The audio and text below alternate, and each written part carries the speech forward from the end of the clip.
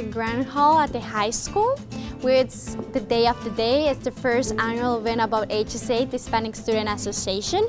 We are trying to explain our culture, the Hispanic culture, and how this is not a Halloween version of Hispanic people. No, this is day of the day. It's completely different. It's more about our ancestors and how we want to remember them and how we respect their dead and how we want them to come and taste their favorite food once more time. So I hope they learn more about the components, let's say, like the background and how this become like a tradition for like the Hispanic community, how this really impacts and helps like the family to remember their ancestors too. This is called an ofrenda, so it's kind of like an offering, an altar, by putting their pictures on, their favorite foods, and maybe like put more decorations on it, like these little flags. It's called papel picado. We also have like the little lights. Instead of that, we usually put candles. Like what happened before pictures? Another way is to have like the short store with their names on it.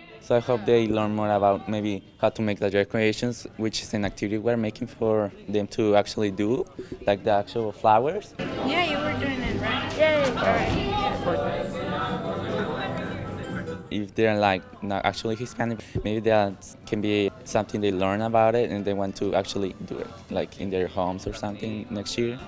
I hope that they learn how we are really into our culture, that is a culture really pretty, that they need to learn more about it, more of the background, because a lot of people, it's like really confused and they do not know that we have a lot of pretty stuff in our culture.